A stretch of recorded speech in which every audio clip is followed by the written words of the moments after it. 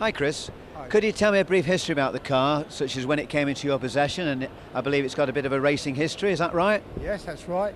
It came in my possession in 1978. It was bought from a lady up in the Wirral in Cheshire, and she bought it on a trailer back into my house in Sutton Coldfield, and I paid £1,500 for it.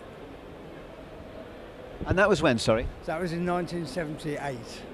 So have you done anything to it since then? Yes, when we actually found it, it was in a garage with a bare light bulb on it, ladders on top of it. It had not been used for 5 years, and her husband had bought it from a solicitor in Coventry, and had used it for a few years and then put it away, left it in the garage, and they advertised it in a classic car magazine, which I spotted. I went up and had a look for it. So how long did you spend actually rebuilding it then? With a friend of mine, we spent about 3 years, new sills, new jacking points, totally bought the engine and brought it up to the standard it is today. So what was the hardest part of the rebuild?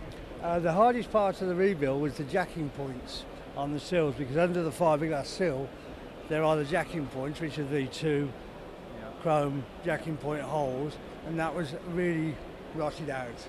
So luckily it's virtually the same jacking point sill as an Interceptor, so at that time Jensen Parts and Services were still around, so we were able to buy new sills for the car. And regarding its racing career, you said it's raced at Snetterton, is that correct? That's right. In June 1965 it was entered by Jensen Motors in the Commander's Cup to try and retrieve the cup back from Lotus. It was driven by several drivers over the 24-hour race, notably Roy Savadori, who was currently driving, I believe, for F1. I think I saw that in the programme about that, yes. Right. So what would you say when you drive the car, what are its good characteristics and what are its bad characteristics? Does it handle well? Is it front end heavy or? It's basically very good. It was one of only 3 Jensen manual cars built. They only built 3 CV8 manuals of this model, and I believe that's why they built it as a model, purely to take it to Snetterton for racing.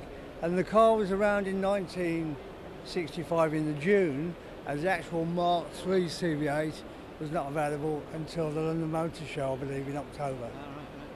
So it was a bit ahead of its time. It was the first car in production, we do believe, to have dual circuit brakes in the country. Oh, really? Yeah. So do you have any sort of aspirations to maybe take it on a track day? Yes, we have driven it around Myra 2 or 3 years ago. It handles really, really well. The gearbox is very smooth. I mean, you've got to remember in 1965 you had a 4-speed American Chrysler 833 gearbox with synchromesh on all 4 gears, linked up to a Chrysler 383 engine. So it's a Chrysler 6.276 into a Chrysler 833 gearbox. So do you own any other classic cars? The one behind you. Oh, the E-Type. Yeah. So how long have you had that? Well, that one was my boss's car, and it's a heather pink because a lady bought it, and that was in 1975 that car was bought. She kept it until her death about 4 or 5 years ago, and I thought, well, I've known the car right virtually from new, so I better purchase it off her husband, which is what I did. So the top there, is that unique, that top? Or did it come like that? No, that was a Webaster sunshine roof as an optional extra, which was fitted by the dealer. Okay. Yeah. So it was originally then a fully fixed head coupe? That's right, and that's the original colour, heather pink. So how many miles a year would you say you do in them? Right, the Jensen probably does about 1,000 miles a year, and the Jaguar probably 1,000 miles a year. So easy to get insurance on them? Easy to get insurance, and they've always been with Heritage, right from the word go. Well, thanks very much for all the information, and thank you for talking about the cars. Thank you very much indeed. Thanks a lot. Thank you.